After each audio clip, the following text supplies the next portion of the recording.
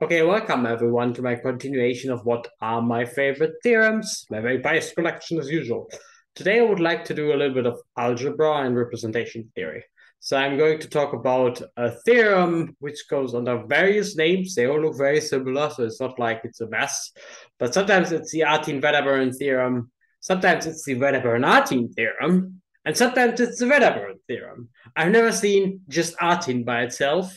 But anyway, I go with the name Artin-Wedderburn theorem.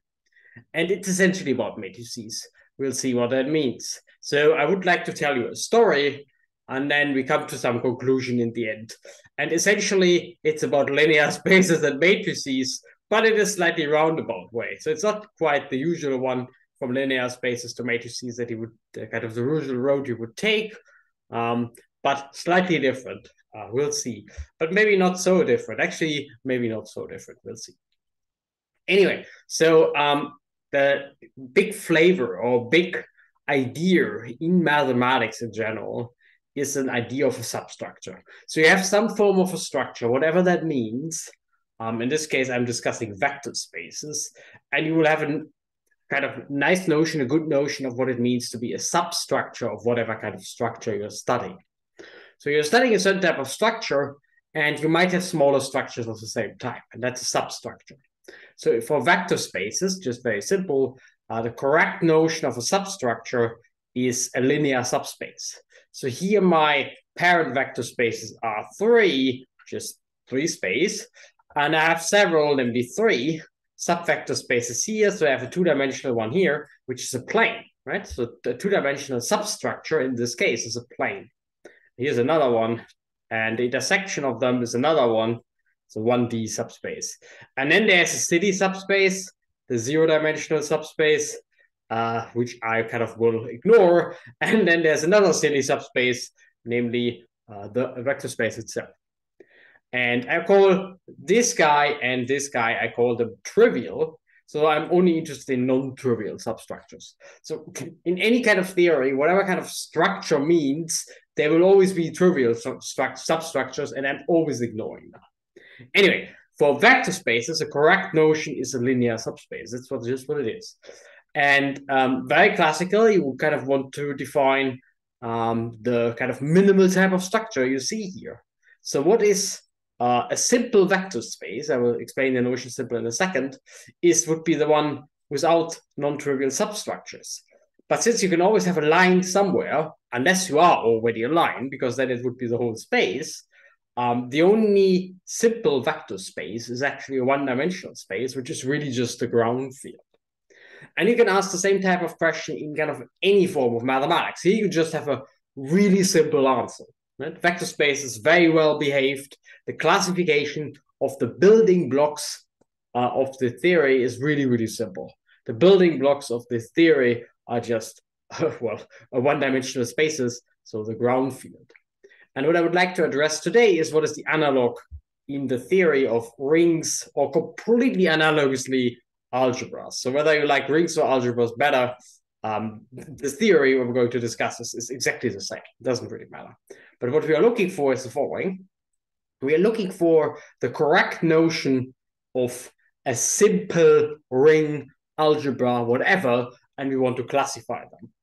And simple just means it has non-trivial substructures. By definition, that's always the same. Right? It's a building block of the theory. There is nothing simpler of the same type included. Simple doesn't need to mean simple in the sense of the word that you use in everyday life. So it could still be quite sophisticated. We don't know yet. But simple is more like in the sense it's the simplest of its kind. There is no substructure involved, no non-trivial one. And the correct notion of substructure is an ideal. And in this talk, I'm only considering two-sided ideals. So a two-sided ideal is exactly the type of substructure in a ring. And why is that the one I would like to consider? Well, usually you would think of a ring somewhere, and you have some sequence of ideals, whatever, and blah, blah, blah, blah, blah. And the point is, it's a substructure because I can now consider the quotient, which is another ring, a smaller ring, and it kind of sits already in my original ring. So in order to study R, I could study this chain of R1 up to R2, R3, R4. So it's not simple in that sense. But if you don't have anything to quotient by, you're going to have a simple. That's kind of the idea. It's the simplest of its form. And then the correct notion of a subspace is not of a subalgebra because you can't take nice quotients, but of an ideal. So, and then the elements of the theory, the simple rings, the simple algebras are the ones without non-trivial ideals.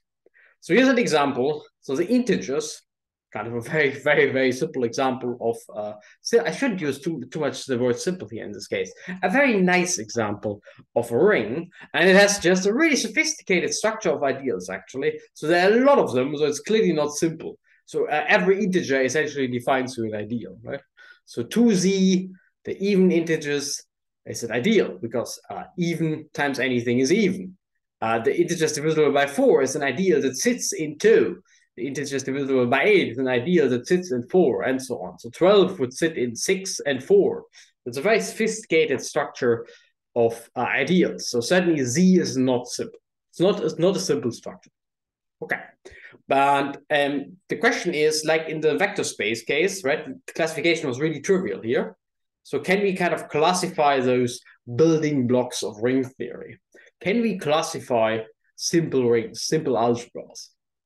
Not clear at all, actually. I will comment on that later.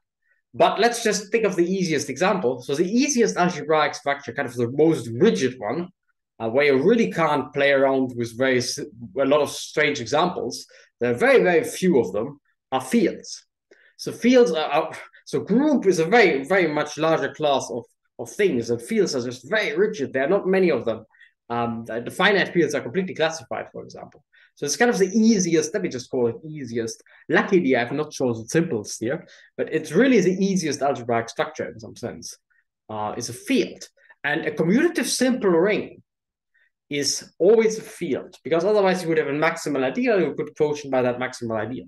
So what we are looking for in this classification is somehow a non-commutative analog of a field, right? So the commutative simple ones are fields. What about the non-commutative ones? What is a non-commutative analog of a field in the sense of simple? So, and it turns out that there's a very beautiful classification. It's extremely simple, and I shouldn't use simple. I just said I shouldn't use simple. It's extremely satisfying. So there's a very satisfying classification, namely matrices. The only simple rings or algebras, whatever, are matrix rings or algebras. Really just matrices. That's it. Nothing fancy. Any 2x2 matrices, 3x3 matrices, 4x4 matrices, but any of them.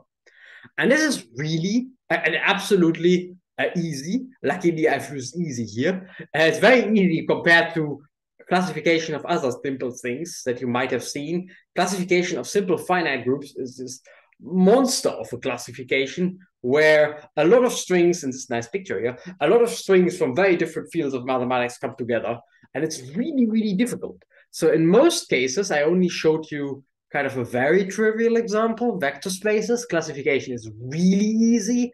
And in the case of rings, it's still easy, which is very surprising, because as soon as you leave this world, essentially hell breaks loose. So simple Lie algebras are way more complicated to classify. Simple, in this case, groups are extremely difficult to classify. And in this case, we get this really, really beautiful answer, like matrices. What is the non-commutative generalization of fields? And matrices. So what is the easiest rings? Matrices. And that's a really beautiful theorem, in my opinion, because matrices are just the most important algebraic object, if you want, ever. So matrices just appear everywhere. And here's another reason why they do. There's the simplest of its kind. Okay. You might have seen a more general version of the theorem, which is actually the one you usually use in representation theory. So my picture for representation theory is the character table of S3. If you have never seen that before, doesn't matter, ignore the picture. But this is my picture for representation theory. Anyway, so that's just a more general version. It's not much more general, but it's a little bit more general. And it says something like the semi-simple algebras or rings are direct sums of matrices. So whenever you have something semi-simple, it's not quite simple, it's not quite completely trivial, but it's semi-simple. It's something related to matrices again, which is really kind of the main one of the main tools you use in representation theory. So here, for example, of finite groups. So if you do finite groups over the complex numbers, it's always semi-simple. So they're always matrix rings. So group rings over the complex numbers are always matrix rings, which is very surprising. So if you're a real expert, let me just say that I have some finite dimensionality assumptions everywhere. Otherwise, I would need to be more careful choosing my words, but I just don't want to. So everything is reasonably finite in this talk. Anyway, I hope you enjoyed this theorem as much as I do. It's one of these classifications which have a surprisingly easy, not simple, a surprisingly easy answer, and a quite beautiful one, right? Matrices are the easiest forms of rings. Anyway, I hope you enjoyed this video, and I also hope to see you next time.